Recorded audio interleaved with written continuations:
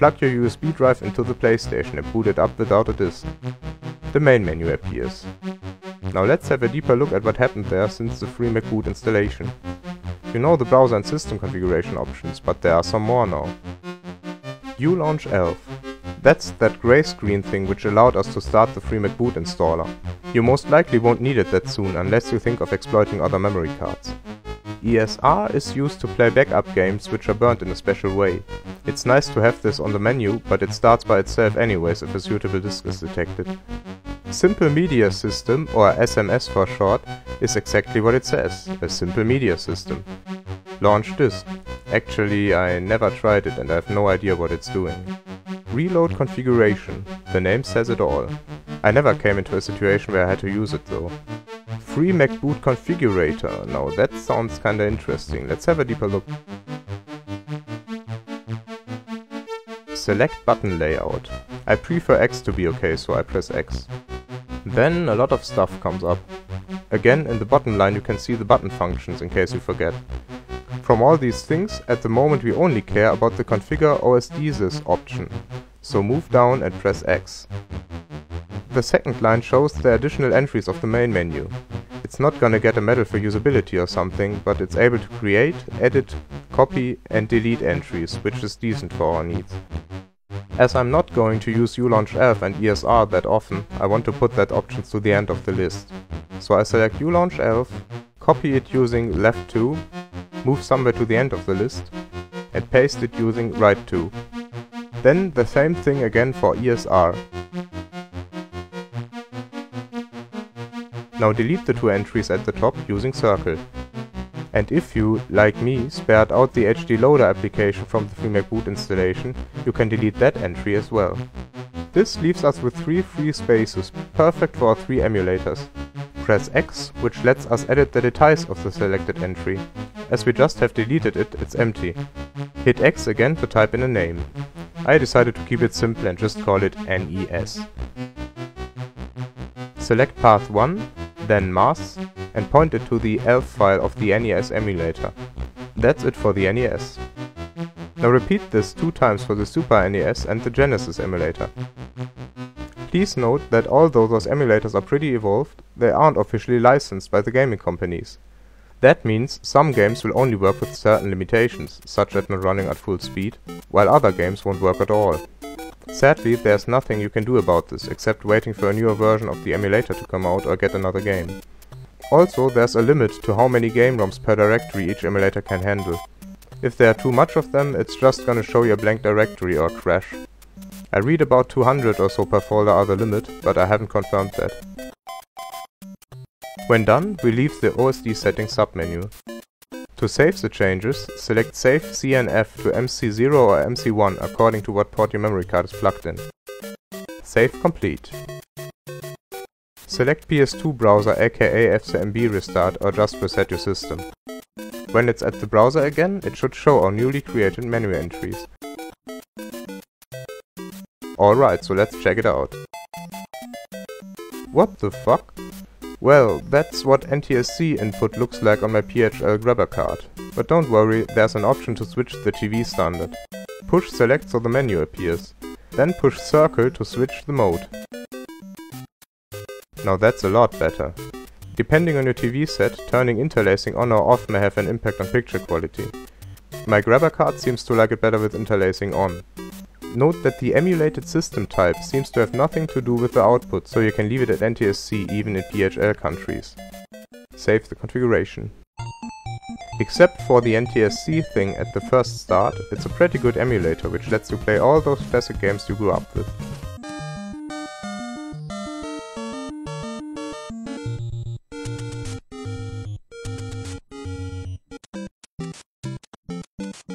And when you're done, just hit triangle and exit the game from the menu. The Super NES emulator also has a few options to take care for. Press triangle to open the menu. Turn up the sound quality and again select PHL display mode. If you happen to have a lot of ROMs, it can slow down the navigation in the menu drastically. It can take ages just to exit the menu screen, and on my first attempts I kept resetting it because I thought the file browser crashed. but knowing that and giving it the time it needs, it's actually a pretty good emulator. Here, left one and right one pressed simultaneously bring up the menu, which can be customized in the options if you feel the need to do so. Last up is the Genesis emulator, or Mega Drive as it's called in Europe. Besides the usual region setting thing, there's really not much to say about this one. Just works fine the way it's supposed to.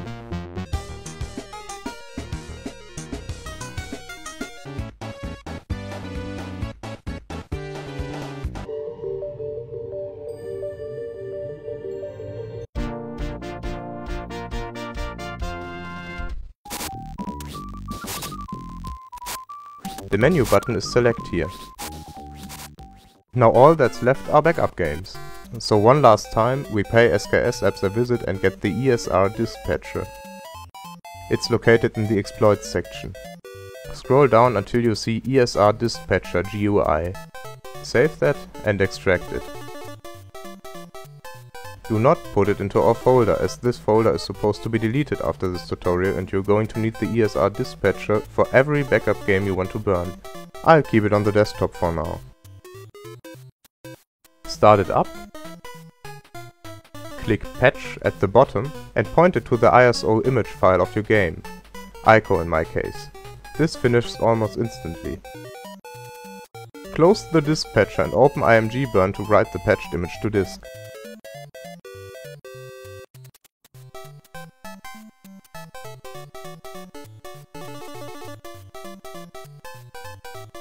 This is going to take forever again, so I fast forward. Now everything's set. Let's put that game in and see what happens.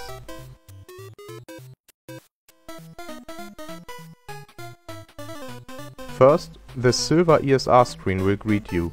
Press X to make it run the disk. Then the screen goes black for quite some time, but you can hear the drive is working. Out of a sudden, these weird colors appear. It's nothing to worry about. In fact, it shows that ESR is working. And there we are, playing a backup game on a PS2 without any hardware modifications. Please keep in mind that PlayStation games as well as the emulator game ROMs are copyrighted material which belongs to their respective owners. Therefore, I must advise you not to post any comments about how to get those. Neither me nor SKS Apps will provide any ROMs or game images. Go ask Google if you have further questions about this. So, that's about all I wanted to show you. I hope you liked it, and thanks for watching and bearing my accent till the end. And if you try this at home and find it to be working, it'd be great if you could leave a short comment on which game you used. Alright then, see ya! Twinkle, twinkle, little star, how I wonder what you are. Up above the world so high, like a diamond in the sky.